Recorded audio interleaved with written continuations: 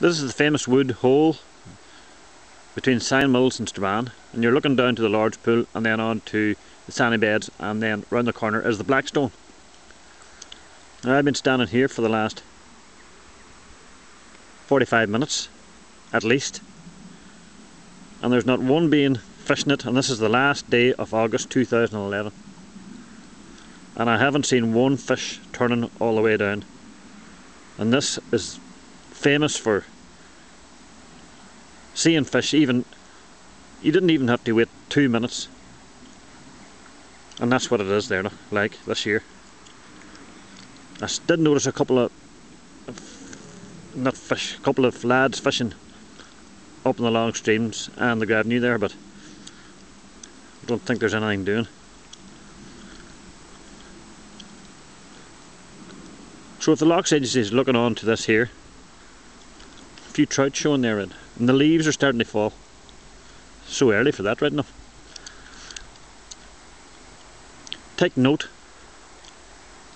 this is the result of not managing the system properly. It's our investment, it's our heritage, and you are the managers, and the work's not being carried out.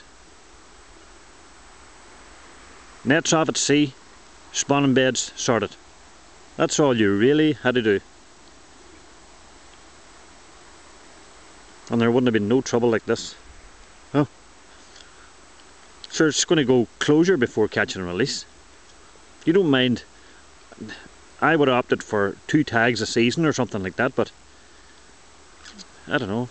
Why do people wait until the disaster is upon them and before they react? There, nothing showing except a few odd trouts.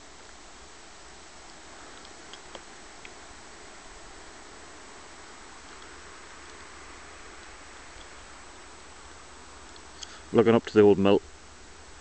You always seen a fish showing along there at some time, at some stage. But I walked it all the way down there, sat here for 45 minutes and just ready to walk it up again. Anyway, that's another one.